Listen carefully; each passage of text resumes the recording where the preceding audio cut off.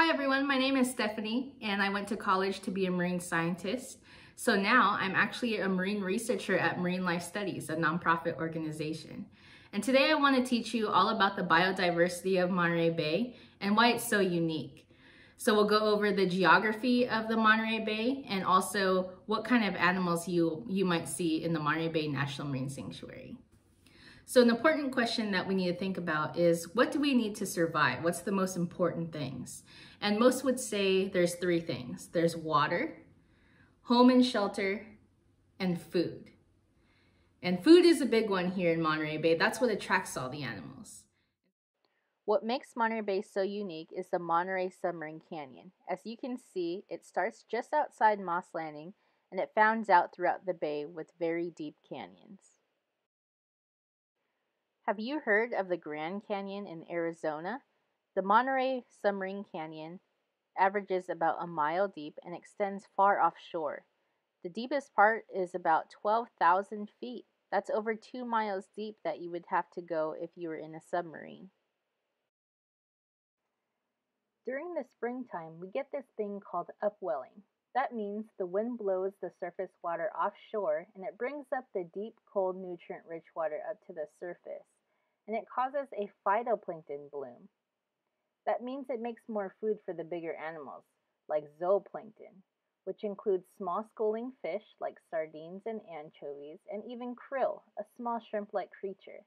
So with more tiny fish in the water, that attracts the bigger animals like whales and dolphins. These are all the different species of whales and dolphins you can see off of the coast of California. Sometimes they can even come close to shore and you'll be able to see them from the beach. Or you can go on a whale watch boat to see them. Additionally, you can see seals, sea lions, and even sea otters close to shore. Always keep your ears and eyes open for spotting these animals. This is a harbor seal. Harbor seals are one of the most common marine mammals along the U.S. coastline. They are commonly seen resting on rocks and beaches along the coast. Notice they have a round head and kind of a speckled body. And they don't have any external ear flaps, so what you see on the side of their heads is kind of just a hole for where their ears would go if they had them. This is a California sea lion. A lot of people get these mixed up with harbor seals, so you can kind of tell the difference between the two here. They are brown in color, and they do have external ear flaps. You see their tiny little ears on the sides of their heads. California sea lions live in coastal waters and on beaches, docks, buoys, and jetties. California sea lions are playful, intelligent, and very vocal, kind of sounding like barking dogs. They are easily trained and intelligent and are commonly seen in zoos and aquariums. But in this photo, this was in the Monterey Bay National Marine Sanctuary. This California sea lion was jumping out of the water, just having fun, wild and free. This is a sea otter. Sea otters are smaller than seals and sea lions, and they don't have a blubber layer. And so they have a very thick fur coat. In 1 square inch, they can have over 1 million hairs to keep them warm. They're actually part of the weasel family. Sometimes we see sea otters wrapped in kelp. They do this when they're about to take a nap so they don't get blown offshore. This is a harbor porpoise. The harbor porpoise is a shy animal, most often seen in small groups. Harbor porpoise are the smallest member of the whale family, about 5 to 6 feet long. This is a Dall's porpoise. These porpoises are considered the fastest swimmers among small whales, dolphins, and porpoise and can reach about 30 to 40 miles per hour over short distances. When Dall's porpoise surface while swimming, they create a rooster tail of water spray that is a unique characteristic of this species. These are bottlenose dolphins, a mom and calf pair. Bottlenose dolphins are found throughout the world in both offshore and coastal waters. If you are on the beach and see dolphins, they're most likely bottlenose dolphins. They like to stay close to shore and play in the surf line. Common dolphins are one of the most abundant and familiar dolphins in the world. There are two types, the short-beaked and the long-beaked. Before, they thought this was only one single species, but the two species differ slightly in size, appearance, and habitat. Northern right-whale dolphins are found in the deep, cold waters of the Pacific Ocean. They are very acrobatic swimmers and can leap more than 20 feet over the surface of the water. And these northern right-whale dolphins are the only species of dolphin without a dorsal fin. They actually got their name from the northern right whale, which also lacks a dorsal fin. These are Pacific white-sided dolphins, known for their distinct coloring that give them their name. They are playful and highly social. These dolphins average about 5.5 to 8 feet long. These species are also very acrobatic and playful. You can see them doing somersaults, jumps, twirls, and flips. This picture of Pacific white-sided dolphins and northern right-whale dolphins gives you an idea how different they are. The Pacific white-sided dolphin has a very robust body and a very falcate or very curved dorsal fin. And if you look at the northern right-whale dolphins, they're very streamlined and do not have a dorsal fin. These are Risso's dolphins. As you can see, they all look very different from one another. They can range from very dark gray to almost all white. Adult Risso's dolphins' bodies are usually heavily scarred with scratches from teeth raking between dolphins. They also get these scratches and scars from their prey item, which is squid. These Risso's dolphins are squid specialists. They can also eat small schooling fish.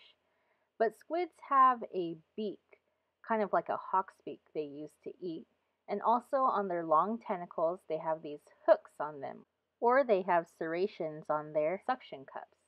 And so when the dolphins slurp them up like spaghetti, because they don't really chew their food, those squids use their tentacles to grab onto the dolphin so it doesn't get swallowed. There are different types of killer whales around the world, but we're going to focus on the transient killer whales. Killer whales are also known by another name, which is orca. Transient killer whales prefer to eat marine mammals like sea lions, elephant seals, dolphins, porpoise, and even baby whales of a different species. Killer whales are the largest of the dolphin species. They were given the name killer whale by ancient sailors observing groups of them hunting and preying on larger whale species. They are about 25 to 30 feet long, and they tend to stay with their family pods. This is a minke whale. They are the smallest of the baleen whales. These animals can reach up to 30 feet long. They are known to have a relatively small, dark, and sleek body and can be black to dark gray or brown in color. This is a gray whale. They are about 50 feet long and are found mainly in shallow coastal waters. They make one of the longest annual migrations of any mammal.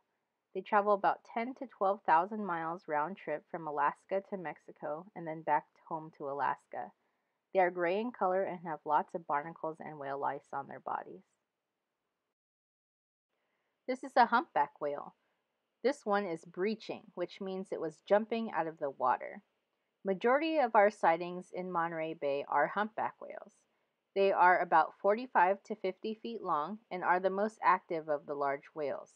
Humpbacks feed on krill and small schooling fish. Monterey Bay is a hot spot where humpbacks come to feed. This is a fin whale. They are the second largest species of whale. They are referred to as the greyhounds of the sea because they are very fast swimmers. They have an asymmetrical head coloring. It's dark on the left side of the lower jaw and white on the right side. This is a blue whale. They are the largest animals to ever live on the planet that we know. They feed almost exclusively on krill. Some of the biggest blue whales can eat about 12,000 pounds of krill in one day. That's about the weight of an elephant. Blue whales have a long body and slender shape. They have a mottled blue-gray pattern on their body that appears light blue underwater. That's where they got their name, blue whale. Now that you've seen and learned a little bit about the different animals in the Monterey Bay National Marine Sanctuary, we're gonna say their names together. So follow along with me. Harbor seal, California sea lion, sea otter wrapped in kelp, bottlenose dolphins, calf with mom, harbor porpoise, Dall's porpoise, long-beaked common dolphin, short-beaked common dolphin, northern right whale dolphin, Pacific white-sided dolphin, Risso's dolphin, Risso's dolphin, juvenile, Risso's dolphin, calf with mom, transient orca, killer whale, minke whale, gray whale, humpback whale, fin whale, blue whale head, rostrum and blowhole. So I want to thank you for listening and learning all about the biodiversity of the Monterey Bay National Marine Sanctuary. So until then, I'll see you in the next video.